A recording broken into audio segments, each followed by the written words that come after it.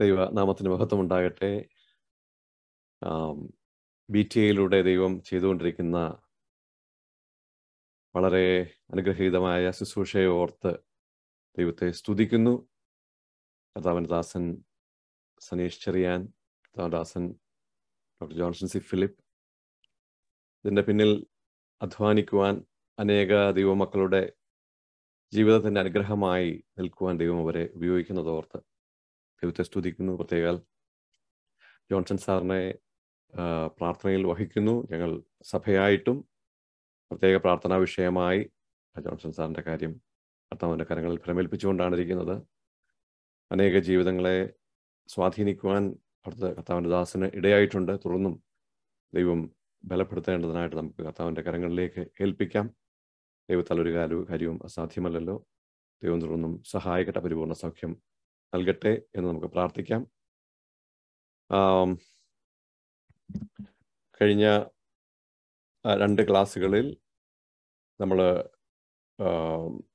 Book of James, അതിൻ്റെ introduction, പിന്നെ അതിൻ്റെ ആദ്യ ഭാഗം മുതലായ കാര്യങ്ങളാണ് നമ്മൾ പഠിച്ചത്.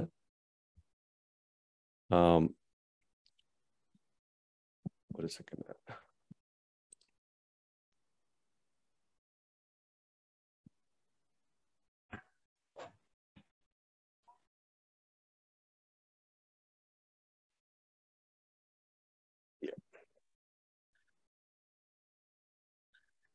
For the last 2 classes, we have been going through the background of book of James, and then we have come to the topic of the purpose of trials. So I just want to give you a quick briefing of the previous classes. In the previous classes, we have seen the purpose of trials.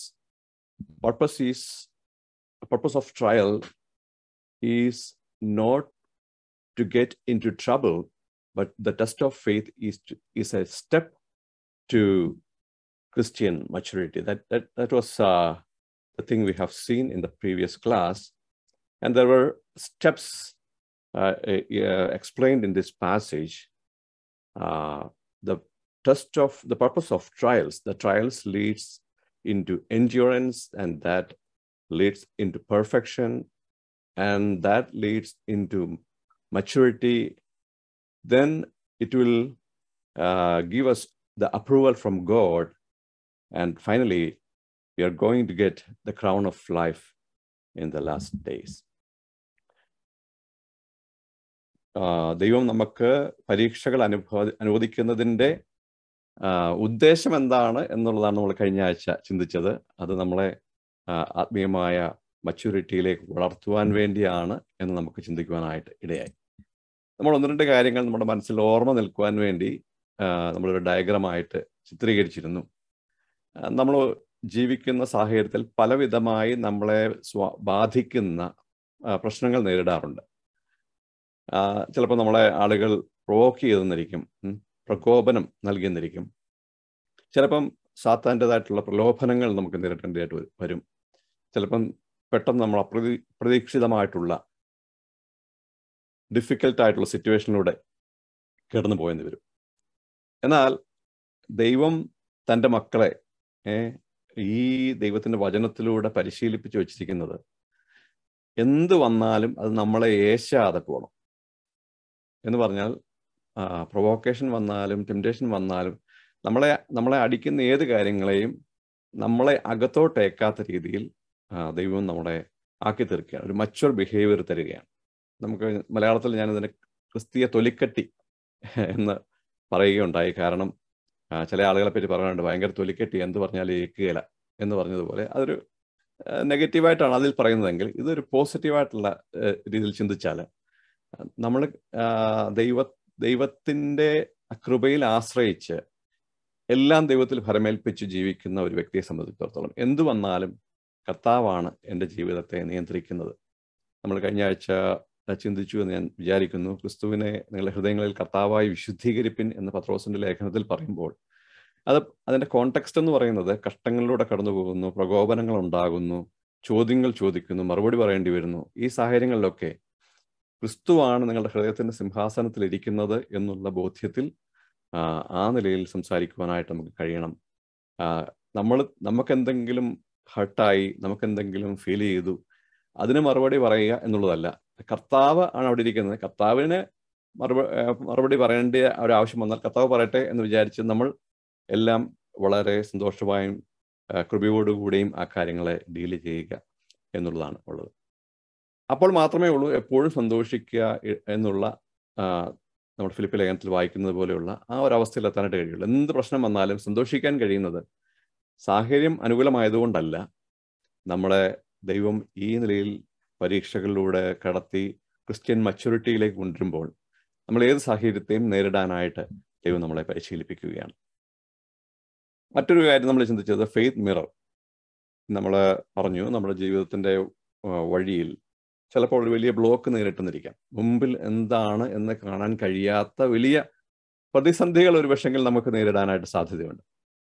എന്നാൽ ഒരു വിശ്വാസിക്ക് മാത്രമാണ് കാണാൻ കഴിയുന്നത്. മുമ്പിൽ പ്രതിസന്ധിയുണ്ട്, എല്ലാം അടഞ്ഞിരിക്കുകയാണെങ്കിലും വഴിമുട്ടി എന്ന് ചിന്തിക്കുമ്പോഴും മുകളിൽ വിശ്വാസത്തിൻ്റെ കണ്ണാടിയിലൂടെ അപ്പുറത്ത് ദൈവം എന്താണ് ഒരുക്കാൻ പോകുന്നത്. റോമലേഖനം 8-ാം അധ്യായം 28-ാം വാക്യത്തിൽ നമ്മൾ വായിക്കുന്ന പോലെ, എന്നാൽ ദൈവത്തെ സ്നേഹിക്കുന്നവർക്ക് നിർണയപ്രകാരം വിളിക്കപ്പെട്ടവർക്ക് സകലവും നന്മയ്ക്കായി കൂടി വ്യാപരിപ്പിക്കുന്നു എന്നുള്ള ദൈവത്തിൻ്റെ വാഗ്ദത്തത്തിൽ വിശ്വസിച്ച് മുമ്പിൽ നമുക്ക് ഒരു പക്ഷെങ്കിൽ ഇനിയും അപ്പുറത്തോട്ട് പോകാൻ കഴിയില്ല, ഇവിടെ കൊണ്ടെല്ലാം തീർന്നു എന്ന് ചിന്തിക്കുമ്പോഴും വിശ്വാസത്തിൻ്റെ കണ്ണാടിയിലൂടെ ഒരു മിറർ ഒരു മതിലിന് മുകളിൽ വെച്ചാൽ അപ്പുറത്ത് എന്താണെന്ന് കാണാൻ കഴിയുന്നത് പോലെ ഈ വിശ്വാസ കണ്ണാടിയിലൂടെ അപ്പുറത്ത് കണ്ട് സന്തോഷമായി പോകുവാനായിട്ട് സാധിക്കും. നമ്മൾ കഴിഞ്ഞ ആഴ്ച ചിന്തിച്ചു, അപ്പോസ്തലനായ യാക്കോബ് തൻ്റെ ഓഡിയൻസിന് എഴുതുമ്പം വലിയൊരു ഇൻട്രൊഡക്ഷൻ ഒന്നുമില്ല. ഒറ്റ വാക്കിൽ ഇൻട്രൊഡക്ഷൻ പറഞ്ഞതിന് ശേഷം നേരെ ട്രയൽസ് എന്ന് പറഞ്ഞ വിഷയത്തിലേക്ക് കയറുകയാണ്. കാരണം അന്ന് വിശ്വാസികൾ അത്ര അധികം പ്രശ്നത്തിലൂടെ കടന്നുപോയിക്കൊണ്ടിരിക്കുന്ന സാഹചര്യങ്ങളാണ്. ഇപ്പം മറ്റു കാര്യങ്ങളൊന്നും പറഞ്ഞ സമയം കളയാനില്ല, വേഗം ഈ ആശയത്തിലേക്ക് കടക്കുകയാണ്. നമ്മൾ ആദ്യത്തെ 12 വാക്യങ്ങളാണ് കഴിഞ്ഞ ആഴ്ചയിൽ ചിന്തിച്ചത്. ഇന്ന് നമ്മൾ 13 മുതൽ 16 വരെയുള്ള വാക്യങ്ങൾ ആദ്യം ചിന്തിക്കാം. നമുക്ക് 12 കൂടെ ചേർത്ത് വായിക്കാം. Shall we read James chapter 1 verses 12 to 16.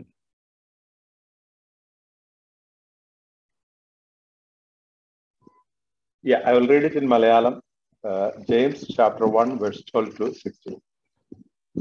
പരീക്ഷ സഹിക്കുന്ന മനുഷ്യൻ ഭാഗ്യവാൻ, അവൻ കൊള്ളാകുന്നവനായി തെളിഞ്ഞ ശേഷം കർത്താവ് തന്നെ സ്നേഹിക്കുന്നവർക്ക് വാഗ്ദത്തം ചെയ്ത ജീവകിരീടം പ്രാപിക്കും. പരീക്ഷിക്കപ്പെടുമ്പോൾ ഞാൻ ദൈവത്താൽ പരീക്ഷിക്കപ്പെടുന്നുവെന്ന് ആരും പറയരുത്. ദൈവം ദോഷങ്ങളാൽ പരീക്ഷിക്കപ്പെടാത്തവൻ ആകുന്നു, താൻ ആരെയും പരീക്ഷിക്കുന്നതുമില്ല. ഓരോരുത്തൻ പരീക്ഷിക്കപ്പെടുന്നത് സ്വന്തം മോഹത്താൽ ആകർഷിച്ച് വശീകരിക്കപ്പെടുകയാൽ ആകുന്നു. മോഹം ഗർഭം ധരിച്ചു പാപത്തെ പ്രസവിക്കുന്നു, പാപം മുഴുത്തിട്ട് മരണത്തെ പിറന്നു. എന്റെ പ്രിയ സഹോദരന്മാരെ, വഞ്ചിക്കപ്പെടരുത്. ഇവിടെ പരീക്ഷ എന്ന് പറയുന്ന അതേ വാക്ക് തന്നെയാണ് നമ്മൾ തുറന്നും കണ്ടുകൊണ്ടിരിക്കുന്നത്. നമ്മൾ ഇതുവരെ കണ്ടതും പരീക്ഷ എന്ന് പറയുന്ന വാക്ക് തന്നെയായിരുന്നു. എന്നാൽ ഈ രണ്ട് വാക്കുകൾക്ക് തമ്മിൽ അന്തരമുണ്ട് എന്ന് വായിക്കുമ്പോൾ നമുക്ക് മനസ്സിലാക്കാനായിട്ട് കഴിയും. കാരണം ദൈവത്താലാണ് പരീക്ഷ വരുന്നത് എന്ന് പറഞ്ഞാണ് നമ്മൾ ആദ്യത്തെ ഭാഗം കണ്ടത്. എന്നാൽ ഇവിടേക്ക് വരുമ്പോൾ ദൈവത്താൽ പരീക്ഷിക്കപ്പെടുന്നു എന്ന് നിങ്ങൾ പറയരുത് എന്നാണ് പറയുന്നത്. അപ്പം പരീക്ഷ എന്ന് പറയുന്ന വാക്കാണ് ഉപയോഗിക്കുന്നെങ്കിലും അതിൻ്റെ ആശയം വ്യത്യസ്തമാണ് എന്ന് നമുക്ക് ഒറ്റ വായനയിൽ തന്നെ മനസ്സിലാക്കാനായിട്ട് കഴിയും. അപ്പം ആദ്യത്തെ ഭാഗം ദൈവം നമുക്ക് ആത്മീയ വളർച്ചയ്ക്കായിട്ട് നൽകുന്ന പരിശോധനയെ പറ്റിയാണ് പരീക്ഷ എന്ന് പറയുന്നതെങ്കിൽ, ഇവിടെ സാത്താൻ നമ്മളെ തെറ്റിലേക്ക് നയിക്കുവാനായിട്ട് ഉപയോഗിക്കുന്ന പ്രലോഭനങ്ങളെ പറ്റിയാണ് പരീക്ഷ എന്ന് പറയുന്നത്. In the beginning part of this chapter, we see the same word, but it explains about the test of faith. But here, in the second part of this chapter, we see about temptations that is coming from Satan. Even though in some Bibles, the same word is used for both, but the meaning or the content of those portion we see is different. ആ രണ്ട് ഭാഗത്തും കാണുന്ന ആശയങ്ങളുടെ നമ്മൾ പരിശോധിച്ചാൽ അത് വ്യത്യസ്തമാണ് എന്ന് കാണുവാനായിട്ട് കഴിയും. നമ്മൾ നേരത്തെ കണ്ടു ട്രയൽസ് എന്ന് പറയുന്നത് ദൈവത്തിൽ നിന്നായിരുന്നു. എന്നാൽ ഇവിടെ നാം കാണുന്നത് temptations are not from God. ഇവിടെ നമ്മൾ ആദ്യം വായിച്ചു തുടങ്ങുന്നത് തന്നെ പരീക്ഷിക്കപ്പെടുമ്പോൾ ഞാൻ ദൈവത്താൽ പരീക്ഷിക്കപ്പെടുന്നു എന്ന് ആരും പറയരുത്. വ്യക്തമായിട്ട് പറഞ്ഞിരിക്കുകയാണ്, ദൈവത്താൽ അല്ല ഈ പരീക്ഷ, ഈ ടെംപ്റ്റേഷൻ ഉണ്ടാകുന്നത്. എന്നിട്ട് പറയാണ്, ദൈവം ദോഷങ്ങളാൽ പരീക്ഷിക്കപ്പെടാത്തവനാകുന്നു, താൻ ആരെയും പരീക്ഷിക്കുന്നതുമില്ല. ഓരോരുത്തൻ പരീക്ഷിക്കപ്പെടുന്നത് സ്വന്തം മോഹത്താൽ ആകർഷിച്ച് വശീകരിക്കപ്പെടുകയാൽ ആകുന്നു. അപ്പോൾ trials are from God, but temptations are not from God. Trials R four our good, but temptations are not four our good. ഇവിടെ എൻ്റെ താഴെ പറയുന്നുണ്ട്, ഇതിൻ്റെ താഴേക്ക് വരുമ്പോൾ ഓരോരുത്തൻ പരീക്ഷിക്കപ്പെടുന്ന സ്വന്തം മോഹത്താൽ ആകർഷിച്ച് വശീകരിക്കപ്പെടുകയാകുന്നു. മോഹം ഗർഭം ധരിച്ച് പാപത്തെ പ്രസവിക്കുന്നു, പാപം എഴുത്തിട്ട് മരണത്തെ പിറന്നു. എൻ്റെ പ്രിയ സഹോദരന്മാരെ, വഞ്ചിക്കപ്പെടരുത്. അപ്പം ദൈവത്തിൽ നിന്നല്ല എന്ന് പറയുമ്പോൾ തന്നെ നമുക്കൊരു കാര്യം മനസ്സിലാക്കാനായിട്ട് കഴിയും, അത് സാത്താനിൽ നിന്നാണ് പ്രലോഭനങ്ങൾ ഉണ്ടാകുന്നത്. സാത്താൻ കർത്താവിനെ പരീക്ഷിച്ചു എന്ന് നമ്മൾ വായിക്കുന്നുണ്ട്. സാത്താൻ കർത്താവിനെ പരീക്ഷിക്കുമ്പോൾ 3 നിലയിലുള്ള പരീക്ഷകൾ കർത്താവിനെതിരെയും താൻ ചെയ്യുന്നതായിട്ട് നാം കാണുന്നുണ്ട്. അവിടെ കർത്താവിനെ ദൈവികമായിട്ടുള്ള നിലയിൽ ദൈവത്തോട് അടുപ്പിക്കുന്നതിനുള്ള ഒരു ദൈവത്തിൽ നിന്നുള്ള പരീക്ഷയായിട്ടല്ല അവിടെ വന്നത്. സാത്താൻ കർത്താവിനെ പരീക്ഷിച്ചു എന്ന് പറയുമ്പോൾ സാത്താൻ അവിടെ പറയുന്നത്, നീ ദൈവപുത്രനെങ്കിൽ ഈ കല്ലിനോട് അപ്പമാകാൻ കൽപ്പിക്കുക, അല്ലെങ്കിൽ സാത്താനെ അനുസരിക്കുക. അതിലൂടെ ദൈവപുത്രനായി വന്നവൻ സാത്താൻ്റെ വാക്കുകൾ കേട്ടു എന്ന് പറയത്തക്കവണ്ണം പാപം ചെയ്യിപ്പിക്കുക, അല്ലെങ്കിൽ ദൈവകൽപ്പനകളെ ലംഘിക്കുക, അല്ലെങ്കിൽ ദൈവത്തിൻ്റെ ആശയങ്ങളെ വ്യതിചലിപ്പിക്കുക, ഡൈവേർട്ട് ചെയ്യുക, അർത്ഥസത്യങ്ങളിലേക്ക് കൊണ്ടുവരിക. ഇങ്ങനെയുള്ള പർപ്പസിലാണ് പലപ്പോഴും സാത്താൻ പരീക്ഷകൾ നൽകുന്നത്. ഇവിടെ നമുക്ക് കാണാൻ കഴിയുന്നത്, ദൈവമക്കളായിട്ടുള്ള ആളുകളോടുള്ള ബന്ധത്തിൽ ദൈവത്തിൽ നിന്നുള്ള പരിശോധനകൾ ദൈവം നമുക്ക് നൽകുമ്പോൾ സാത്താനിൽ നിന്ന് പ്രലോഭനങ്ങൾ നമുക്ക് ലഭിക്കുവാനായിട്ടുള്ള സാധ്യതയുണ്ട്. അവിടെ മൂന്നാമത്തെ ഒരാശയം കാണുന്നത്, അത് മോഹങ്ങളാൽ, സ്വന്തം മോഹത്താൽ ആകർഷിച്ച് വശീകരിക്കപ്പെടുകയാൽ ആകുന്നു. But each one is tempted when he is carried away and enticed by his own lust. അപ്പോൾ ഒരു മോഹത്തിൻ്റെ വിത്താണ് നമ്മളെ പരീക്ഷയിലേക്ക് നയിക്കുവാനായിട്ട് കാരണമായി തീരുന്നത്. ഈ മോഹം വന്നു കഴിയുമ്പോൾ അടുത്തൊരു പ്രോസസ്സ് അവിടെ നമ്മൾ കാണുന്നുണ്ട്. Lust when processed in heart. അവിടെ ഒരു പ്രോസസ്സ് അവിടെ നമ്മൾ വായിക്കുന്നത്, മോഹം ഗർഭം ധരിച്ച് പാപത്തെ പ്രസവിക്കുന്നു. അവിടെ നാം വായിക്കുന്നത്, then when lust has conceived, it gives birth to sin. അപ്പോൾ അവിടെ ഒരു പ്രോസസ്സ് നടക്കുന്നു. ഒന്ന്, മോഹത്തിൻ്റെ വിത്ത് വരുന്നു, ആ വിത്ത് ഒരു പ്രോസസ്സിലൂടെ വരുന്നു. അതിനുശേഷം എന്താ സംഭവിക്കുന്നത്? അത് പാപമായിട്ട് പരിണമിക്കുന്നു. മോഹം മുഴുത്തിട്ട് പാപത്തെ പ്രസവിക്കുന്നു എന്ന് പറയുന്നു. അപ്പോൾ ഇത്രയും നമ്മൾ ഈ ടെംപ്റ്റേഷൻ എന്നുള്ള കാര്യങ്ങൾ വായിക്കുമ്പോൾ ഇത്രയും കാര്യങ്ങൾ പടിപടിയായിട്ട് സംഭവിക്കുന്നതായിട്ട് കാണാൻ കഴിയുന്നുണ്ട്. നമ്മൾ ആദ്യം കണ്ടു, പരീക്ഷയിലൂടെ ദൈവം ക്രിസ്ത്യൻ മച്യൂരിറ്റിയിലേക്ക് കൊണ്ടുവന്ന് നമുക്ക് ജീവകിരീടം വരെയുള്ള ഒരു പടിപടിയായ പ്രോസസ്സായിട്ട് നമ്മൾ കണ്ടു. ഒരു പരീക്ഷ ദൈവം തന്നു, ആ പരീക്ഷ നമ്മളെ എൻഡ്യൂറൻസിലേക്ക് കൊണ്ടുവന്നു, അത് നമ്മളെ മച്യൂരിറ്റിയിലേക്ക് കൊണ്ടുവന്നു, അത് നല്ല പ്രൂവൺ ക്യാരക്ടറിലേക്ക് കൊണ്ടുവന്നു, അത് നമുക്ക് നിത്യതയിലും പ്രതിഫലത്തിലേക്ക് കൊണ്ടുവരികയാണ്. അപ്പോൾ അത് നമുക്ക് വളരെ സന്തോഷം നൽകുന്ന കാര്യം അല്ലേ? നമ്മുടെ ജീവിതത്തിൽ ദൈവം അനുവദിക്കുന്ന, നമുക്ക് പ്രശ്നമെന്ന് തോന്നുന്ന, പ്രയാസമെന്ന് തോന്നുന്ന സാഹചര്യത്തിലൂടെ കടന്നു പോകുമ്പോഴും അതിൻ്റെ അന്തം നല്ലതാണ് എന്ന് നമുക്ക് വളരെ സന്തോഷമായിട്ട് ചിന്തിക്കാൻ കഴിയും. തൊട്ടടുത്ത് തന്നെ യാക്കോബ് വിശദീകരിക്കുന്നത്, പരീക്ഷ എന്ന് പറയുന്ന മറ്റൊരു വശം നിങ്ങൾക്കുണ്ട്.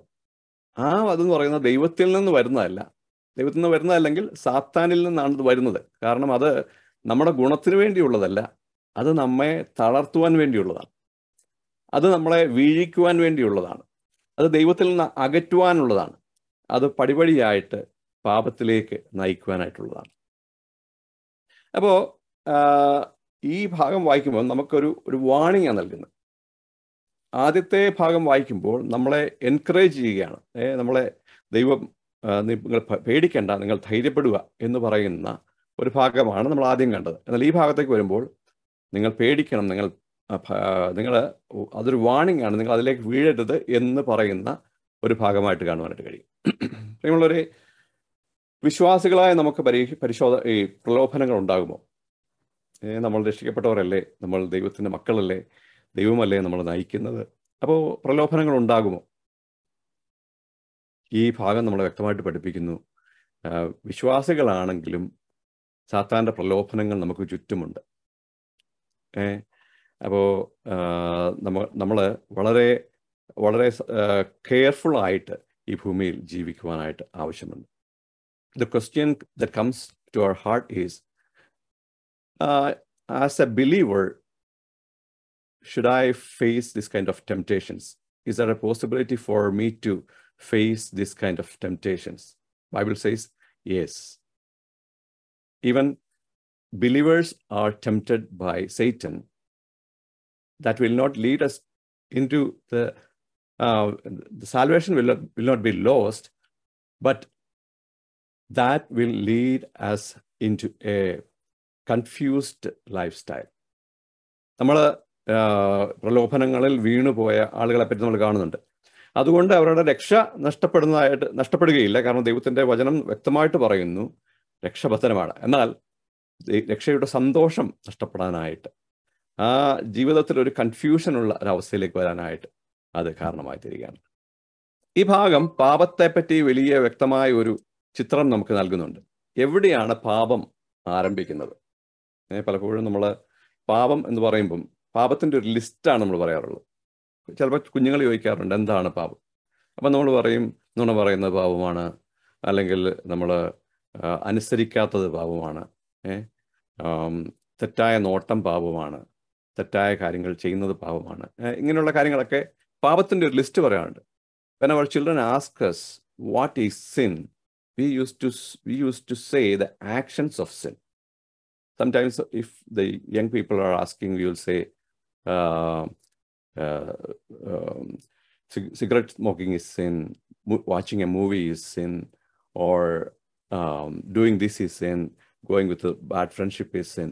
So the actions we are explained as sin. നമ്മൾ പാപത്തിൻ്റെ പ്രവർത്തികളെയാണ്, അല്ലെങ്കിൽ പാപത്തിൻ്റെ ആ പ്രവർത്തികളെയാണ് നമ്മൾ ഉദാഹരണമായിട്ട് പറയാറുള്ളത്. പക്ഷെ എന്താണ് പാപം?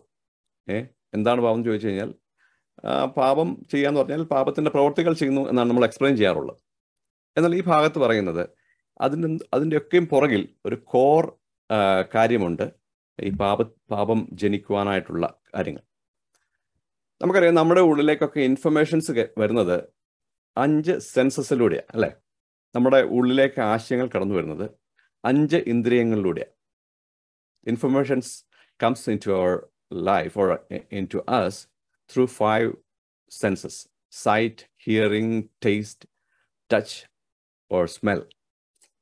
അപ്പം കണ്ണിലൂടെ, ചെവിയിലൂടെ, നമ്മുടെ നാവിലൂടെ, അതുപോലെ നമ്മുടെ ത്വക്കിലൂടെ, അല്ലെങ്കിൽ മൂക്കിലൂടെ, ഇങ്ങനത്തെ കാര്യങ്ങളിലൂടെയാണ് ഇൻഫർമേഷൻസ് കടന്നു വരുന്നത്. ചിലർ പറയാറുണ്ട് എനിക്ക് 6th സെൻസ് ഉണ്ട് എന്ന് പറയുന്നത് ഈ ഒന്നും അല്ലാതെ വേറെ കാര്യങ്ങൾ ഗ്രഹിക്കാനുള്ള കഴിവുണ്ട് എന്നുള്ള നിലയിലാണ് ചിലരുടെ 6th സെൻസ് എന്ന് പറയുന്നത്. എന്നാൽ എല്ലാ മനുഷ്യരിലേക്കും ആശയങ്ങൾ കടന്നു വരുന്നത് ഈ 5 സെൻസസിലൂടെ. അപ്പം നമ്മുടെ ഉള്ളിലേക്ക് ഇൻഫർമേഷൻസ് കടന്നു വരുമ്പം ചില കാര്യങ്ങളെ തെറ്റായിട്ടുള്ള ഇൻഫർമേഷൻസ് ആയിരിക്കും കടന്നു വരുന്നത്, അല്ല നമ്മളെ ആകർഷിക്കുന്ന, നമ്മളെ പ്രലോഭിപ്പിക്കുന്ന ഇൻഫർമേഷൻസും കടന്നു വരാൻ സാധ്യതയുണ്ട്. അപ്പം ഇവിടെ യാക്കോബ് പറയുന്നു മോഹം, നമുക്ക് പുറത്തുനിന്ന് ഒരു മോഹത്തിൻ്റെ വിത്ത് നമ്മുടെ കണ്ണിൽ, നമ്മുടെ കാഴ്ചയിലൂടെ, നമ്മുടെ കേൾവിയിലൂടെ, നമ്മുടെ രുചിയിലൂടെ, നമ്മുടെ സ്പർശനത്തിലൂടെ ഒക്കെ കടന്നു വരാനായിട്ട് സാധ്യതയുണ്ട്. അപ്പം അത് അകത്തൊരു പ്രോസസ്സ് സംഭവിക്കുന്നു. അങ്ങനെ പ്രോസസ്സ് സംഭവിക്കുമ്പം അത് പാപമാക്കാനായിട്ട് സാധ്യതയുണ്ട്. അപ്പോൾ when it is processed in heart, it becomes sin. നമ്മളിത് യാക്കോബ് പറഞ്ഞ ഈ വാക്യത്തെ കർത്താവ് പറഞ്ഞ മറ്റൊരു പ്രസ്താവനയുമായിട്ട് ചേർത്ത് ചിന്തിക്കുമ്പം കുറച്ചുകൂടി അത് വ്യക്തമാവും എന്ന് ഞാൻ വിചാരിക്കുകയാണ്. മത്തായി സുവിശേഷം 15-ാം അധ്യായത്തിൻ്റെ 11-ഉം 18-ഉം വാക്യങ്ങൾ നമുക്കൊന്ന് വായിക്കാം. Matthew chapter 15 verses 11 and 18.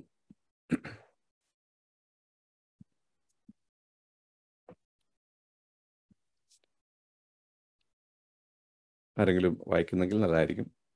എൻ്റെ ശബ്ദം തന്നെ എപ്പോഴും കേൾക്കുന്ന ഒരു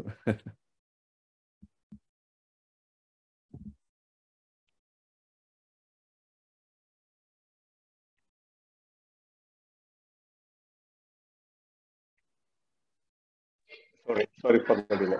Matthew chapter 15, verse 11 and 18. Yes. Yeah. മനുഷ്യന് അശുദ്ധി വരുത്തുന്നത് വായ്ക്കകത്ത് ചെല്ലുന്നതല്ല, വായിൽ നിന്ന് പുറപ്പെടുന്ന അത്ര. അത് മനുഷ്യനെ അശുദ്ധമാക്കുന്നു. And verse 18. വായിൽ നിന്ന് പുറപ്പെടുന്നതോ ഹൃദയത്തിൽ നിന്ന് വരുന്നു, അത് മനുഷ്യനെ അശുദ്ധമാക്കുന്നു. എങ്ങനെയെന്നാൽ എങ്ങനെയെന്നാൽ ദുശ്ചിന്ത, കൊലപാതകം, വ്യഭിചാരം, പരസംഗം, മോഷണം, കള്ളസാക്ഷ്യം, ദൂഷണം എന്നിവ ഹൃദയത്തിൽ നിന്ന് പുറപ്പെട്ടു വരുന്നു. If you could read that passage in English also, that would be helpful. English already there. James chapter, Matthew chapter 15, 11 and 18, 19. 11, yeah. Matthew chapter 15, verse 11. Not that which goeth into the mouth defileth a man, but that which cometh out of the mouth, this defileth a man. Then verse 18. But those things which proceed out of the mouth come forth from the heart, and they defile the man. Verse 19. For out of the heart proceed evil thoughts, murders, adulteries, fornications, thefts, false witness, blasphemies.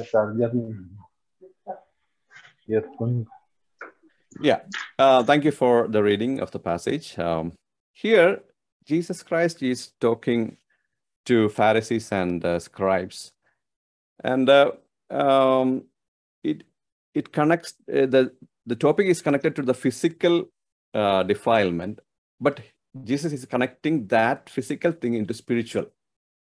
ഇവിടെ പരീശന്മാരോടും ശാസ്ത്രിമാരോടും സംസാരിക്കുമ്പോൾ കൈ കഴുകുന്നത് ഒക്കെ ഉള്ള പ്രശ്നമാണ് അവർ ചോദിക്കുന്നത്. ഇപ്പൊ കർത്താവ് പറഞ്ഞു, അകത്തോട്ട് ചെല്ലുന്നതല്ല, അകത്തുനിന്ന് പുറത്തു വരുന്നതാണ് അശുദ്ധമാക്കുന്നത്. ഇപ്പൊ കർത്താവ് പറഞ്ഞത് അകത്തേക്ക് ചെല്ലുന്നു എന്ന് പറയുന്നത് ഫുഡിന്റെ കാര്യമാണെങ്കിലും പുറത്തേക്ക് വരുന്നു എന്ന് പറയുന്നത് ഫുഡിന്റെ കാര്യമല്ല, നമ്മുടെ ക്യാരക്ടറിന്റെ കാര്യമാണ് പറഞ്ഞിരിക്കുന്നത്. ഇപ്പൊ കർത്താവ് ഒരു ലെസൺ ആണ് അവരെ പഠിപ്പിക്കാനായിട്ട് ശ്രമിക്കുന്നത്. ഒരു മനുഷ്യനെ അശുദ്ധമാക്കുന്നത് ഫുഡ് കഴിക്കുന്നത് കൊണ്ടോ, അല്ലെങ്കിൽ ആ ഭക്ഷണം കഴിക്കുന്നതുകൊണ്ടോ, ഈ ഭക്ഷണം കഴിക്കുന്നതുകൊണ്ടോ, കൈ കഴുകാതെ കഴിക്കുന്നതുകൊണ്ടോ ഒന്നുമല്ല മനുഷ്യന്റെ പേഴ്സണാലിറ്റിയെ അശുദ്ധമാക്കുന്നത്. നമുക്കറിയാം, കൈ കഴുകാതെ ഭക്ഷണം കഴിച്ചാൽ ചിലപ്പോൾ നമുക്ക് അസുഖം വരാം, അല്ലെങ്കിൽ നമ്മൾ ഇന്ന ആ ഭക്ഷണം കഴിച്ചു, ഈ ഭക്ഷണം കഴിച്ചു എന്നൊക്കെ പറയുന്നത് ഓരോരുത്തരുടെ ശാരീരിക സ്ഥിതി അത് ബാധിച്ചെന്ന് വരാം. എന്നാൽ കർത്താവ് ഒരു വലിയ സത്യം അവരെ പഠിപ്പിക്കാനായിട്ട് ശ്രമിക്കുകയാണ്. പരീശന്മാരും ശാസ്ത്രിമാരും ഒക്കെ വളരെ കടുകട്ടിയായിട്ട് ന്യായപ്രമാണം പ്രമാണിക്കാനായിട്ട് ആഗ്രഹിക്കുന്ന ആളുകളാണ്. എന്നാൽ കർത്താവ് പറയാനായിട്ട് ആഗ്രഹിക്കുന്ന കാര്യം, നിങ്ങൾ അകത്തേക്ക് കഴിക്കുന്നതല്ല, അകത്തുനിന്ന് പുറത്തേക്ക് വരുന്നതാണ് നിങ്ങളെ അശുദ്ധമാക്കുന്നത്. അപ്പം അത് നമുക്ക് ഇപ്പോഴത്തെ നമ്മളൊരു സ്പിരിച്വൽ പ്രിൻസിപ്പിളുമായിട്ട് ചേർത്ത് പഠിച്ചാൽ, when we compare that with the principle we have learned from the book of James, it says, not what we see, hear, or get inside, but what comes from us, from out of us. That is the core thing we need to consider. നമ്മൾ എന്ത് കാണുന്നു, എന്ത് കേൾക്കുന്നു, എന്തറിയുന്നു എന്നുള്ളതല്ല, അത് എങ്ങനെ process ചെയ്യുന്നു, how it process in our heart, that is to be taken care of. എന്ത് അകത്തേക്ക് വരുന്നു എന്നുള്ളതിനേക്കാൾ കൂടുതൽ അതെങ്ങനെ പ്രോസസ്സ് ചെയ്യുന്നു എന്നുള്ളതാണ് ശ്രദ്ധിക്കേണ്ടത്. എന്തകത്തേക്ക് വരുന്നു എന്നുള്ളത് ഇമ്പോർട്ടൻ്റ് ആണ്, അത് ഞാൻ പുറകെ പറയുന്നതാണ്. എന്നാൽ ഇവിടെ ഈ പ്രിൻസിപ്പിൾ നമ്മൾ കാണാൻ പോകുന്നത് കൊണ്ട് നമ്മൾ 17-ാം വാക്യത്തിൽ വായിച്ചത്, വായ്ക്കകത്തേക്ക് കിടക്കുന്നത് എല്ലാം വയറ്റിൽ ചെന്ന് മറപ്പുരയിലേക്ക് പോകുന്നു. 18-ാം വാക്യത്തിൽ വായിൽ നിന്ന് പുറപ്പെടുന്നതോ ഹൃദയത്തിൽ നിന്ന് വരുന്നു, അത് മനുഷ്യനെ അശുദ്ധമാക്കുന്നു. എന്നിട്ട് കർത്താവ് പറയുന്നത് ഫുഡ് കഴിച്ച കാര്യമൊന്നുമല്ല, ദുശ്ചിന്ത, കൊലപാതകം, വ്യഭിചാരം, പരസംഗം, മോഷണം, കള്ളസാക്ഷ്യം, ദൂഷണം. അപ്പൊ ക്യാരക്ടറിന്റെ അശുദ്ധിയെ പറ്റിയാണ് ഇവിടെ പറയുന്നത്, പാപത്തെ പറ്റിയാണ് ഇവിടെ പറയുന്നത്. ഇതെല്ലാം എവിടെ നിന്ന് വരുന്നു? ഇത് അകത്തുനിന്ന്, ഹൃദയത്തിൽ നിന്ന് പുറപ്പെട്ടു വരുന്നു. നമ്മൾ വളരെ കെയർഫുള്ളായിട്ട് ചിന്തിക്കേണ്ട ഒരു സത്യമാണിത്. നമ്മൾ പലപ്പോഴും അത് കണ്ടു, അത് കേട്ടു, അത് ചെയ്തു എന്ന് പറഞ്ഞ് നമ്മൾ പാപത്തെ ലഘൂകരിക്കാറുണ്ട്. എന്നാൽ ഈ അകത്തേക്ക് വരുന്ന കാര്യം എങ്ങനെയാണ് നമ്മുടെ ഹൃദയത്തിൽ പ്രോസസ്സ് ചെയ്യുന്നതെന്ന് ഒരു പക്ഷെങ്കിൽ നമ്മൾ ശ്രദ്ധിക്കാൻ മറന്നു പോകാറുണ്ട്. മത്തായി സുവിശേഷം 5-28 വാക്യം വളരെ പരിചിതമായ ഒരു വാക്യമാണ്. കർത്താവ് ഈ പറഞ്ഞ വാക്കുകളുമായിട്ട് കണക്ട് ചെയ്ത് ചിന്തിച്ചാൽ നമുക്ക് അവിടെ ഒരു ദൈവിക സത്യം മനസ്സിലാക്കാനായിട്ട് കഴിയും. Matthew chapter 5 verse 28. If you read in connection with the statements we have already read, we will see another principle. ഞാനോ നിങ്ങളോട് പറയുന്നത്, സ്ത്രീയെ മോഹിക്കേണ്ടതിന് അവളെ നോക്കുന്നവനെല്ലാം ഹൃദയം കൊണ്ട് അവളോട് വ്യഭിചാരം ചെയ്തു പോയി. ഇവിടെ നമ്മൾ നോക്കുക, ഇവിടെ ഒരു ആക്ഷൻ സംഭവിച്ചിട്ടില്ല, പക്ഷെങ്കിൽ ഒരു ഉള്ളിൽ ഹൃദയത്തിൽ ആറ്റിറ്റ്യൂഡിൽ തന്നെ തെറ്റ് സംഭവിച്ചു പോയി. നമ്മൾ ആക്ഷൻ കാണുമ്പോഴാണ് ആ വ്യക്തി പാപം ചെയ്തു എന്ന് പറയുന്നത്. എന്നാൽ കർത്താവ് പറയുന്നത് ഹൃദയത്തിൽ പ്രോസസ്ഡ് ആയോ ആ സമയത്ത് പാപം സംഭവിച്ചു കഴിഞ്ഞു. അപ്പൊ ഇവിടെ ഒരു നോട്ടം സംഭവിക്കുന്നുണ്ട്. ഇവിടെ സ്ത്രീയെ മോഹിക്കുവാനായിട്ട് നോക്കുന്നു എന്ന് പറഞ്ഞാൽ ഒരു ലസ്റ്റ് ഉള്ളിലേക്ക് കടന്നു വരികയാണ്. A thought of lust is coming to the heart of A person. And before it get in to action, whenever that thought process happened in the mind of that person, then itself it is considered as sin. ഒരു മനുഷ്യൻ ഒരു നോട്ടം, നമ്മുടെ ഉള്ളിലേക്ക് നമ്മൾ 5 ഇന്ദ്രിയങ്ങളോട് information കടത്തിവിടുന്ന കാര്യം പറഞ്ഞു.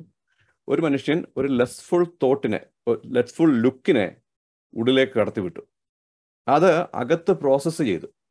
എന്ത് ആഗ്രഹമാണോ ഹൃദയത്തിൽ പ്രോസസ്സ് ചെയ്തത്, അത് ആക്ഷനായിട്ട് സംഭവിക്കുന്നതിന് മുമ്പ് തന്നെ ദൈവം അതിനെ പാപമായി കണ്ടു കഴിഞ്ഞു. ഇത് വളരെ ഭയപ്പെടുത്തുന്ന, വളരെ വാണിംഗ് നൽകുന്ന ഒരു കാര്യമാണ്. നമ്മൾ പലപ്പോഴും പുറമേ നോക്കിയിട്ട് ആ വ്യക്തി കൊള്ളാം, പുള്ളിക്കാരൻ കുഴപ്പമില്ല, നല്ല ഭക്തനാണ് എന്നെല്ലാം പറയുമായിരിക്കും. നമുക്ക് നമ്മളെക്കുറിച്ച് തന്നെ ഒരു മതിപ്പ് കാണും. ഞാൻ അവർ ചെയ്യുന്ന പോലെ ഒന്നും ഞാൻ ചെയ്യുന്നില്ല. നമ്മൾ പരീക്ഷൻ്റെയും ചുങ്കക്കാരൻ്റെയും ഒക്കെ കഥ വായിക്കുമ്പോൾ പരീക്ഷൻ അവിടെ വന്ന് തന്നോട് തന്നെ പ്രാർത്ഥിച്ചെന്നാണ് വായിക്കുന്നത്. ഞാൻ അത് ചെയ്യുന്നു, ഞാൻ ഉപവസിക്കുന്ന മനുഷ്യനാണ്, ഞാൻ ദശാംശം കൊടുക്കുന്ന മനുഷ്യനാണ്, എൻ്റെ നന്മ പറഞ്ഞിട്ടും തീരുന്നില്ല, ഇങ്ങനെയുള്ള കാര്യങ്ങളൊക്കെയാണ് ദൈവസന്നിധി എന്ന് പറയുന്നത്. When Pharisee was praying at the temple, he was trying to glorify himself. I am doing this, I am doing that, I am a good person, I am always giving tithe. So these kind of things he is explaining and he is glorifying himself. പക്ഷെങ്കിൽ ചുങ്കക്കാരൻ വന്നപ്പം മുകളിലേക്ക് നോക്കുവാൻ പോലും കഴിയാതെ, കർത്താവേ പാപിയായ എന്നോട് കരുണ തോന്നണമേ എന്ന് പറഞ്ഞ് നിലവിളിക്കുക. അപ്പൊ അവൻ നീതീകരിക്കപ്പെട്ടവനായി പോയി നമ്മൾ വായിക്കുന്നു. അപ്പൊ അവിടെയും കർത്താവ് നോക്കുന്നത് ഹൃദയത്തിലേക്കാണ്. അപ്പൊ ദൈവം നോക്കുമ്പം പരീക്ഷൻ ഇതെല്ലാം പറഞ്ഞു, ശരിയാ. മറ്റുള്ളവർ നോക്കുമ്പം പരീക്ഷൻ വളരെ നല്ല മനുഷ്യനാണ്. കാരണം ആ മനുഷ്യനെ പോലെ ആകണം. കാരണം എന്നും ആഴ്ചയിൽ ഉപവസിക്കുന്ന മനുഷ്യന്, ദശാംശം കൊടുക്കുന്ന കാര്യം കൃത്യമാണ്, ടൈം പാലിക്കുന്ന കാര്യം കൃത്യമാണ്, പള്ളിയിൽ പോകുന്ന കാര്യം കൃത്യമാണ്. പുറമേ നോക്കിയാൽ ഫുള്ളി ക്ലിയറാണ്. പക്ഷെ അവൻ നീതീകരിക്കപ്പെട്ടവനായി പോയില്ല. എന്നാൽ ചുങ്കക്കാരൻ ഇതൊന്നുമില്ല, പക്ഷേ അവൻ്റെ ഹൃദയം ദൈവസന്നിധിയിൽ പകർന്നു. കർത്താവേ, ഞാൻ വളരെ ദോഷിയായ മനുഷ്യനാണ്, എന്നോട് കരുണ തോന്നണം എന്ന് പറഞ്ഞപ്പം കരുണ കിട്ടി. അതിൻ്റെ കാരണം എന്ന് പറയുന്നത്, നമ്മൾ ദാവീദിനെ അഭിഷേകം ചെയ്യാനായിട്ട് ശമൂവേലിനെ അയക്കുമ്പം പറയുന്ന ഒരു സ്റ്റേറ്റ്മെൻ്റ് ഉണ്ട്. അപ്പോൾ ശമൂവേൽ അവിടെ ചെന്ന് ഇശായിയുടെ വീട്ടിൽ ചെന്നു. തൈലപാത്രമൊക്കെ ആയിട്ടാണ് ചെന്നിരിക്കുന്നത്. അപ്പോൾ ഇശായി പറഞ്ഞു, എനിക്ക് 8 മക്കളുണ്ട്, അവർ കുറേ പേരൊക്കെ പട്ടാളത്തിൽ വർക്ക് ചെയ്യുന്നവരാ. അപ്പോൾ വിളിക്ക് ഓരോരുത്തരായിട്ട് വിളിക്കാൻ പറഞ്ഞു. അപ്പോൾ ആദ്യം മൂത്ത മകൻ വന്നു. നല്ല മസിൽ മാനാണ്, നല്ല ഫുള്ളി ഫിറ്റാണ്, സൈന്യത്തിലൊക്കെ വർക്ക് ചെയ്യുന്നതുകൊണ്ട് എന്നും എക്സസൈസ് ചെയ്യുന്ന മനുഷ്യനാണ്. പേഴ്സണാലിറ്റി വൈസ് നോക്കിയാൽ ഓക്കെ. തൈലമൊക്കെ എടുത്ത് ഇങ്ങനെ പൊക്കി ഒഴിക്കാനായിട്ട് തുടങ്ങിയപ്പോൾ ദൈവം പറഞ്ഞു, വെയിറ്റ്, ഇവനെ ഞാൻ തിരഞ്ഞെടുത്തിട്ടില്ല. അപ്പം ഇശായി തൈലപാത്രം മാറ്റി വെച്ച് അടുത്ത ആളെ വിളിച്ചു. അടുത്ത ആളും ഓക്കെയാണ്, അവരും എല്ലാം പട്ടാളത്തിൽ വർക്ക് ചെയ്യുന്നവരാ, ഹെൽത്തിയാണ്, പുറമേ നോക്കിയാൽ അവർ പെർഫെക്റ്റ് ആണ്. അപ്പോൾ ദൈവം പറഞ്ഞൊരു വാക്കുണ്ട്, മനുഷ്യൻ ഇവനെയും അവൻ്റെ മുഖമോ പൊക്കമോ നോക്കരുത്, അവനെ ഞാൻ തിരഞ്ഞെടുത്തിട്ടില്ല. മനുഷ്യൻ കണ്ണിന് കാണുന്നു നോക്കുന്നു, യഹോവയോ ഹൃദയത്തെ നോക്കുന്നു. When Samuel went to the house of Jesse to anoint a king, actually Samuel didn't know who the person God has selected. So he tried from the first son to the last. When he saw the first son, he was physically fit. He was a military man. He was so tall and strong. And Samuel tried to anoint him, but God said, no, I did not select him because you should not look into the outward appearance. Man looks into the outward appearance. God looks into the heart. അങ്ങനെയാണ് അവസാനം ദാവീദിനെ കൊണ്ടുവന്നത്. ദാവീദിനെ നോക്കുമ്പം അവൻ ആട്ടിടയനാണ്, ഈ പറഞ്ഞ പോലെ മിലിറ്ററി ബാക്ക്ഗ്രൗണ്ട് ഇല്ല, മസിൽമാൻ അല്ല. പക്ഷെങ്കിൽ ദൈവം നോക്കിയപ്പം അവൻ്റെ ഹാർട്ട് അതിന് യോഗ്യത ഉണ്ടായിരുന്നു. അതുകൊണ്ട് ദൈവം തിരഞ്ഞെടുത്തു. അപ്പോൾ ഇതുമായിട്ട് കണക്ട് ചെയ്യാൻ പറയാൻ കാര്യം എന്ന് പറഞ്ഞാൽ, നമ്മൾ മനുഷ്യരെ വിലയിരുത്തുന്നത്, നമ്മളെ തന്നെ വിലയിരുത്തുന്നത്, ഞാൻ എന്തു ചെയ്യുന്നു, എൻ്റെ സമൂഹത്തിലെ എൻ്റെ അക്സെപ്റ്റൻസ് എന്താണ്, ഞാൻ കൊടുക്കുന്നു, ഞാൻ പ്രസംഗിക്കുന്നു, ഞാൻ സുവിശേഷ വേല ചെയ്യുന്നു, ഞാൻ എല്ലാവരുടെയും മുമ്പിൽ നല്ലവനാണ്, നല്ല സാക്ഷ്യമുണ്ട്, ഇതൊക്കെ പറയുമ്പോൾ തന്നെ ദൈവം ഹൃദയത്തിലേക്ക് നോക്കുമ്പോൾ എങ്ങനെയായിരിക്കും നമ്മുടെ ഹൃദയം? ഞാൻ കഴിഞ്ഞ ദിവസം ചർച്ചിലിരുന്നപ്പോൾ ഓർക്കുകയായിരുന്നു, നമ്മുടെ കർത്താവായ യേശുക്രിസ്തു അവിടെ ഉണ്ട്, സാന്നിധ്യം നമുക്കറിയാം, 2-3 പേര് കൂടുമ്പോഴൊക്കെയും കർത്താവ് നടുവിലുണ്ട്. എന്നാൽ ഫിസിക്കലി കർത്താവ് അവിടെ വന്ന് നിൽക്കുക. അപ്പോൾ നമുക്കെല്ലാവർക്കും അറിയാം, കർത്താവ് നോക്കും ഹൃദയത്തിലേക്കാണ് നോക്കുന്നത്. നമ്മൾ ഭയങ്കര സ്മാർട്ടായിട്ട് ഉടുപ്പൊക്കെ ഇട്ട് ടൈയൊക്കെ കെട്ടി നല്ല സ്മാർട്ടായിട്ട് വന്നിരിക്കുകയാണ്, എല്ലാവരും ഭക്തരായിട്ട് അവിടെ ഇരിക്കുന്നത്. പക്ഷെങ്കിൽ കർത്താവ് നോക്കുമ്പോൾ നേരെ ഹാർട്ടിലോട്ട് നോക്കുമ്പോൾ എത്ര പേർക്ക് കോൺഫിഡൻ്റ് ആയിട്ട് അവിടെ ഇരിക്കാൻ പറ്റും? പുറമേ നമ്മൾ നല്ല ചിരിച്ചാണ്, മുടിയൊക്കെ ചെയ്യുകയാണ്, നല്ല ഡീസൻ്റ് ആയിട്ടാണ് ഇരിക്കുന്നത്. മനുഷ്യരുടെ മുമ്പിൽ എങ്ങനെ ഡീസൻ്റ് ആയിട്ടിരിക്കണം എന്ന് നമുക്കറിയാം. പക്ഷെ സാക്ഷാൽ കർത്താവ് നമ്മുടെ മുമ്പിൽ വന്ന് നിൽക്കുമ്പോൾ ആ ചിരി നമുക്ക് കാണാൻ കഴിയുമോ? കണ്ടിന്യൂ ചെയ്യാൻ കഴിയുമോ? ഹൃദയത്തിലേക്ക് നോക്കുമ്പോൾ നമ്മൾ മറച്ചു വെച്ചിരിക്കുന്ന അനേക കാര്യങ്ങൾ കർത്താവ് അതാ കാണുന്നു. നമ്മൾ പാട്ട് പാടുമ്പം നമ്മൾ യേശുവിൻ്റെ തിരുനാമത്തിന് എന്നും സ്തുതി സ്തോത്രമെന്നാണ് പാടുന്നത്. പക്ഷെ നമ്മൾ ചിന്തിക്കുന്നത് വീട്ടിലെ കഥ അടച്ചായിരുന്നോ, കാറ് കൂട്ടിയായിരുന്നോ, നാളെ ഇന്നയാൾ വരുമ്പോൾ എന്നാ പറയാനുള്ളത്, അല്ലെങ്കിൽ ഈ ആഴ്ചത്തെ കാര്യം എങ്ങനെ നടക്കും, ഇതെല്ലാം മനസ്സിൽ പ്രോസസ്സ് ചെയ്തുകൊണ്ടിരിക്കുമ്പോഴാണ് നമ്മൾ വായ കൊണ്ട് നല്ല പാട്ടുകൾ പാടുന്നത്. അപ്പോൾ കർത്താവ് നോക്കുമ്പം ഹൃദയത്തിൽ എന്താ നടക്കുന്നതെന്നാണ് കാണുന്നത്. അത് വളരെ ഇമ്പോർട്ടൻ്റ് ആയിട്ടുള്ള കാര്യമാണ്. ഭക്തി ജീവിതത്തിൻ്റെ ഏറ്റവും പ്രധാനപ്പെട്ട കാര്യം എന്ന് പറഞ്ഞാൽ ഹൃദയത്തെ ക്ലീനായിട്ട് സൂക്ഷിക്കുക എന്നാണ്. അതുകൊണ്ടാണ് കർത്താവ് പ്രത്യേകം പറഞ്ഞത്, പുറമേ കാണുന്നത് മനുഷ്യൻ നോക്കുന്നു, എന്നാൽ യഹോവ ഹൃദയത്തെ നോക്കുന്നു. When we come to church, we may be thinking that I am good, I have read the Bible, I'm prepared, I have dressed well, I'm having a good smile. But if Jesus Christ comes to the church physically, and if he look into your face, he is not looking into your face, he is looking into your heart. Can you be confident at that time? Maybe all the others may be thinking you are a perfect person, but God, when Jesus Christ is looking, he is looking into the heart. He can see whatever happens in the mind. So അതുകൊണ്ട് ഹൃദയത്തിൽ എന്താണ് process ചെയ്യുന്നത് എന്നുള്ളത് വളരെ പ്രധാനപ്പെട്ട കാര്യമാണ്. Jesus says, if you look with a wrong thought, lust, even when we read the newspaper, even when we watch the TV, നമ്മൾ news paper വായിക്കുന്നു അല്ലെങ്കിൽ ടി വി കാണുന്നു, ഇതൊന്നും ആളുകളുടെ മുമ്പിൽ അതൊന്നും തെറ്റല്ലായിരിക്കും. അല്ലെങ്കിൽ നമ്മൾ ഫേസ്ബുക്ക് നോക്കുന്നു, വാട്സാപ്പ് നോക്കുന്നു. പക്ഷെ നമ്മൾ കുറ്റകൃത്യങ്ങളുടെ ഒരു വാർത്ത വായിക്കുമ്പം, ആ കുറ്റകൃത്യങ്ങളുടെ വാർത്ത വായിക്കുമ്പം അതിൻ്റെ അകത്തെ രസകരമായ കാര്യങ്ങൾ അല്ലെങ്കിൽ ലസ്ഫുള്ളായ കാര്യങ്ങൾ നമ്മുടെ ഉള്ളിൽ പ്രോസസ്സ് ചെയ്യാൻ ശ്രമിച്ചാൽ പോലും അത് പാപമാണ്. അല്ലെങ്കിൽ നമ്മളിപ്പോൾ സിനിമ കാണാൻ പോകുന്നത് പാപമാണെന്ന് പറയാറുണ്ട്, എന്നാൽ പത്രം വായിക്കുന്ന പാപമാണെന്ന് ആരും പറയാറില്ല. അല്ലെങ്കിൽ അവിടെ കൂട്ടുകെട്ടിൽ പോകുന്ന പാപമെന്ന് പറയാറുണ്ട്, എന്നാൽ ഫേസ്ബുക്കിൽ നോക്കുന്ന പാപമെന്ന് ആരും പറയാറില്ല. ഇത് പാപമെന്ന് പറയാനല്ല ഞാൻ പറഞ്ഞത്. ഏത് കാര്യമാണോ നമ്മുടെ ഹൃദയത്തിൽ മോഹത്തെ പ്രോസസ്സ് ചെയ്യാനായിട്ട് സാധ്യതയുണ്ടാകുന്നത്, ആ കാര്യങ്ങൾ നമ്മൾ ഒഴിവാക്കി ജീവിക്കാനായിട്ട് ശ്രമിക്കണം എന്നുള്ളതാണ്. സിൻ എന്നുള്ള വാക്കിന് നമുക്കറിയാം, മിക്കവാറും നമ്മളെല്ലാവരും കേട്ടുള്ള വാക്കാണ് ഹമാർഷ്യ. എന്ന് പറഞ്ഞാൽ മിസ്സിങ് ദ മാർക്ക് എന്നാണ്. നമ്മളെ ഷൂട്ടിങ്ങിന് പോകുന്നതോ അല്ലെങ്കിൽ അമ്പെയ്ത്തിന് പോകുന്നതൊക്കെ ആളുകൾ ഒരു ലക്ഷ്യം വെച്ചിട്ടുണ്ട്.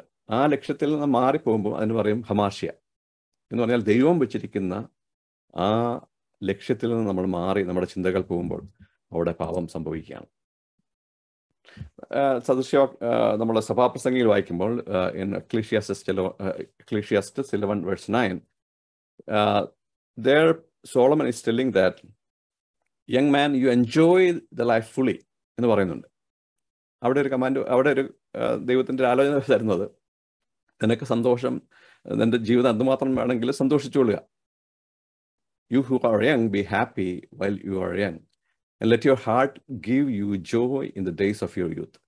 Follow the ways of your heart and whatever I see. നിൻ്റെ കണ്ണ് ഇഷ്ടപ്പെടുന്നു, നിനക്ക് പോകുന്നിടത്തൊക്കെ നിൻ്റെ ചെറുപ്പത്തിൽ നീ എൻജോയ് ചെയ്യാവുന്നതിൻ്റെ മാക്സിമം എൻജോയ് ചെയ്തുകൊള്ളുക എന്നൊരു പെർമിഷൻ കൊടുത്തതിന് ശേഷം അടുത്ത വാക്ക് കാണുന്നത്, but there is a boundary for everything. But know that for all these things God will bring you into judgment. ഇതെല്ലാം നിമിത്തം ഒരു ന്യായവിധി ദിവസത്തിലേക്ക് നീ വരേണ്ടി വരും എന്നുകൂടി ഓർത്തോണ്ട് വേണം ഈ കാര്യങ്ങളൊക്കെ എൻജോയ് ചെയ്യാനായിട്ട്. അപ്പോൾ നമുക്ക് എങ്ങനെയാണ് ഒരു ബൗണ്ടറി സെറ്റ് ചെയ്യാനായിട്ട് കഴിയുന്നത്? ദൈവം നമ്മളോട് പറഞ്ഞിട്ടുണ്ട് നമ്മുടെ ജീവിതം ആസ്വദിക്കാനുള്ളതാണ്, നമ്മുടെ ജീവിതം നന്നായി ജീവിക്കാനുള്ളതാണ്. അല്ലെങ്കിൽ നമ്മളെപ്പോഴും ബോറടിച്ച് തകർന്ന് ഇങ്ങനെ ഇരിക്കാനുള്ളതല്ല. പക്ഷെങ്കിൽ ഒരു കാര്യം ഓർക്കണം, there is A boundary four everything. നമുക്കറിയാം എല്ലാ കാര്യങ്ങളും ദൈവം നൽകിയിരിക്കുന്നത് നമുക്ക് അനുഭവിക്കാനും ആസ്വദിക്കാനാണ്. എന്നാൽ നമ്മൾ ഓർക്കേണ്ട കാര്യം, അത് നമ്മളെ പാപത്തിലേക്ക് നയിക്കാൻ പോകുന്നുണ്ടെങ്കിൽ അവിടെ കൊണ്ട് നിർത്തിക്കണം.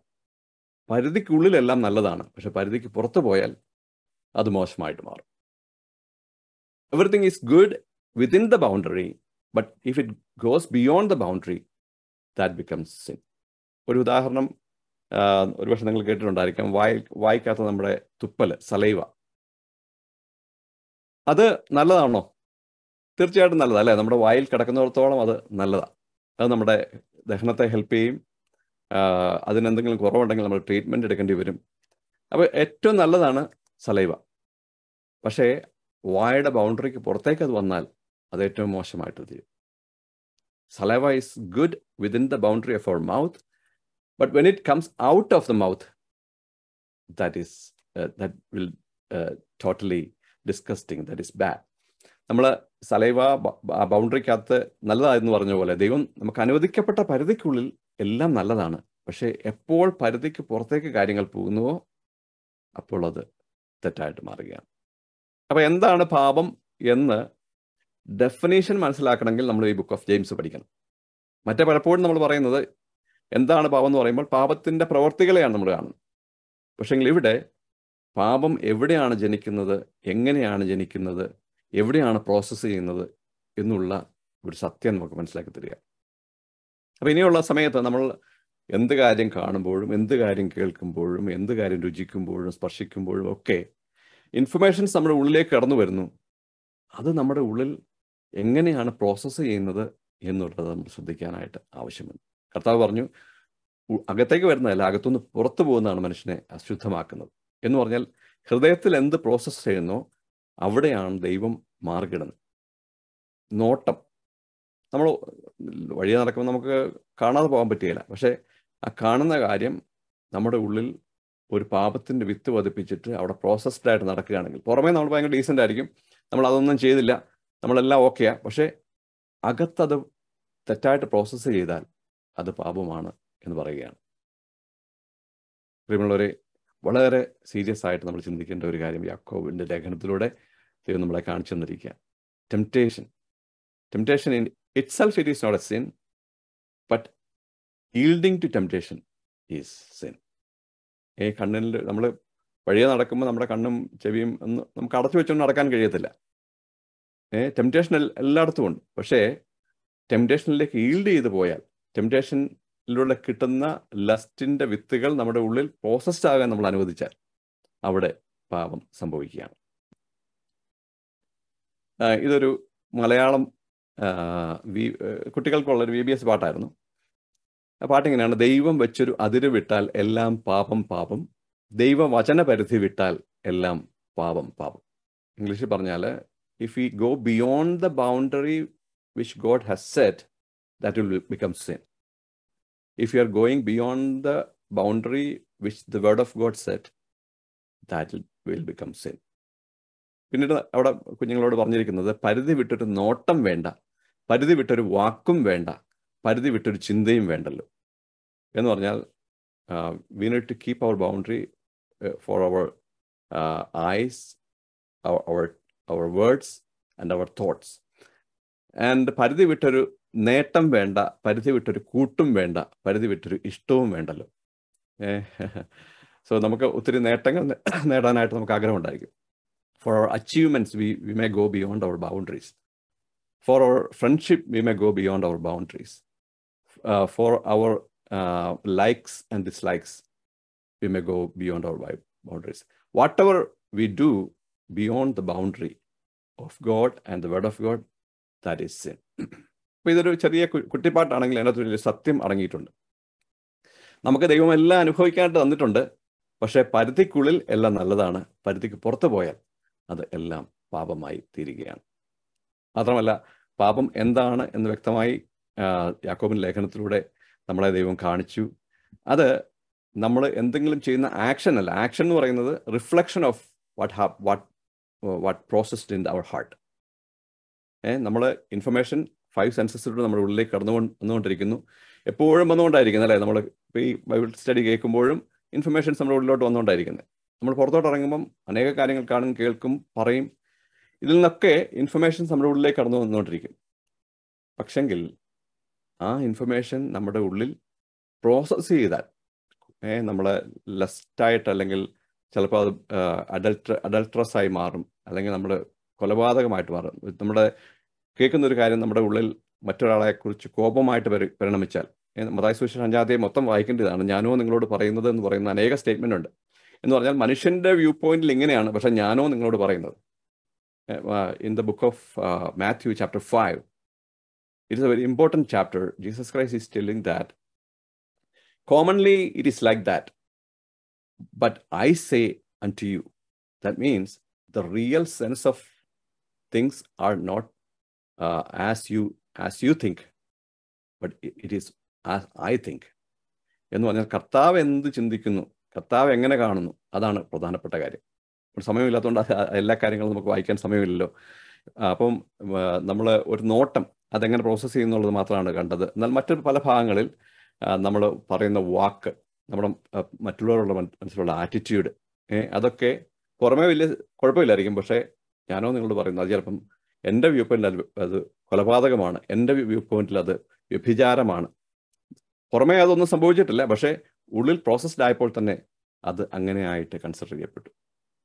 അതുകൊണ്ട് നമ്മൾ ഈ 5 സെൻസസിൻ്റെ കാര്യം പറഞ്ഞു, അതോടെ പറഞ്ഞ് ഞാൻ അവസാനിപ്പിക്കാം. നമ്മൾ ഈ കാര്യം കാണുകയും കേൾക്കുകയും ഒക്കെ ചെയ്യും.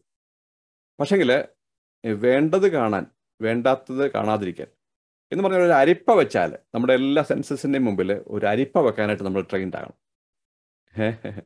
അപ്പോൾ അങ്ങനെ ആയാൽ നമുക്ക് ഇതിൽ നിന്നൊക്കെ അതിജീവിക്കാനായിട്ട് കഴിയും. ഇപ്പം തന്നെ ഫിൽട്ടർ ചെയ്ത് കാണും. നമ്മുടെ കണ്ണുകളിലൂടെ നമ്മൾ കാര്യങ്ങൾ കണ്ടുകൊണ്ടാണ് ഇരിക്കുന്നത്. പക്ഷേ ഏതാണോ നമ്മുടെ ഉള്ളിൽ മോഹത്തിൻ്റെ വിത്തായിത്തീരുന്നത്, അല്ല പ്രോസസ്സ് ചെയ്യാൻ കാരണമായിത്തീരുന്നത്, നമുക്കേ അറിയത്തുള്ളൂ. ഇന്ന കാര്യം കണ്ടാൽ അത് തീർച്ചയായിട്ടും എൻ്റെ ഉള്ളിൽ പ്രോസസ്സ് ചെയ്യും, അതുകൊണ്ട് ഞാനത് കാണത്തില്ല. ചിലപ്പം പത്രം വായിക്കുന്ന അങ്ങനെ വിത്തുകൾ ഉള്ളിലേക്ക് കടന്നു വരുന്ന ആളുകളാണെങ്കിൽ പത്രം വായിക്കുമ്പോൾ പോലും നമ്മൾ ആ അരിപ്പ വെച്ച് നമ്മൾ ഫിൽട്ടർ ചെയ്ത് വേണം വായിക്കാനായിട്ട്. നമ്മുടെ എല്ലാ സെൻസസിൻ്റെയും മുമ്പിൽ ഒരു ഫിൽറ്റർ വെക്കണം. If you keep A filter before all the senses, all the 5 senses, it will help us to overcome the situations of sin. എന്ത് കാണുന്നു എന്നുള്ളതിനേക്കാൾ കൂടുതൽ എങ്ങനെ കാണുന്നു. It is important that what you see, but how you see. നോക്കുക, ചെറിയൊരു passage ആയിരുന്നു, പക്ഷേ വലിയൊരു ആശയം ദൈവം നമ്മുടെ മനസ്സിൽ തന്നിരിക്കുകയാണ്. ദൈവം അത് നമ്മുടെ ഹൃദയത്തെ കൂടുതൽ സ്വാധീനിക്കുവാൻ, ദൈവത്തിന് മുമ്പാകെ വിശുദ്ധമായി ജീവിക്കുവാൻ അത് മുഖാന്തരമാക്കി തീർക്കട്ടെ എന്ന് പ്രാർത്ഥിക്കുന്നു. ദൈവം പറഞ്ഞതുപോലെ നമ്മുടെ ഉള്ളിൽ പ്രോസസ്സ് ചെയ്ത് മോഹം ഗർഭം ധരിച്ച് പാപത്തെ പ്രസവിക്കുന്നു, പാപം ഒഴിച്ചിട്ട് മരണത്തെ പിറന്നു. ഒരു നെഗറ്റീവ് പ്രോസസ്സാണ് ഹാപ്പൻ ചെയ്യുന്നത്. ടെംപ്റ്റേഷൻ വരുമ്പോൾ ഉണ്ടാകുന്ന അവിടെ ഒരു പ്രോസസ്സുണ്ട്. അത് മോഹത്തെ നമ്മുടെ ഉള്ളിലേക്ക് അനുവദിച്ചാൽ അതൊരു വിത്താണ്, അത് പ്രോസസ്സ് ചെയ്യും, അത് പാപമായി, മരണമായി രൂപാന്തരപ്പെടാനായിട്ട് സാധ്യതയുണ്ട്. പ്രിയമുള്ളവരെ, ഈ ഒരു ആലോചന നമ്മുടെ ഹൃദയത്തെ ദൈവത്തെങ്കിലെ കൂടുതൽ അടുപ്പിക്കാനായിട്ട് മുഖാന്തരമാക്കി തീർക്കട്ടെ. ദൈവസന്നിധിയിൽ വിശുദ്ധമായിട്ട് ജീവിക്കാനായിട്ട് ഇടയാകട്ടെ. ടെംപ്റ്റേഷൻ്റെ സാധ്യതകൾ നമുക്ക് ചുറ്റുമുണ്ട്, എന്നാൽ അതിനെ അതിജീവിക്കുവാനായിട്ടുള്ള കൃപ പ്രാപിക്കുവാനായിട്ട് ദൈവം നമ്മളെ സഹായിക്കട്ടെ. ദൈവനാമം മഹത്വപ്പെടുമാറാകട്ടെ.